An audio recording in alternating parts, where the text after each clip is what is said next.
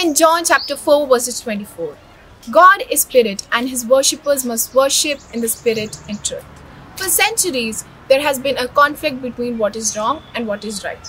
Many people still believe that the truth is absolute reality and there is a falsity involved.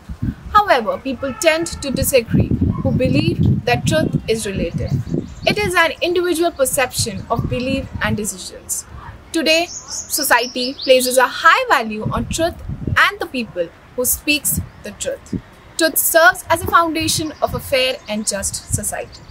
Truthful people understand themselves better.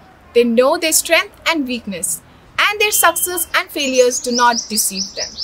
Truth helps people in expressing their truth selves and showcasing who they are. It helps them in being accurate in the description of them and others and meeting any commitments or promise that one makes.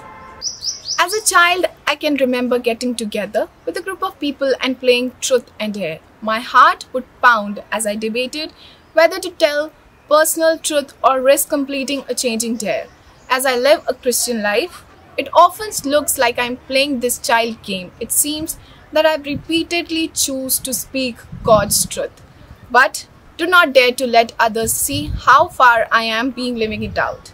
My human nature begs me to choose the easy way, the way that makes me look capable, confident, and in control. Proverbs chapter 21 verses 21.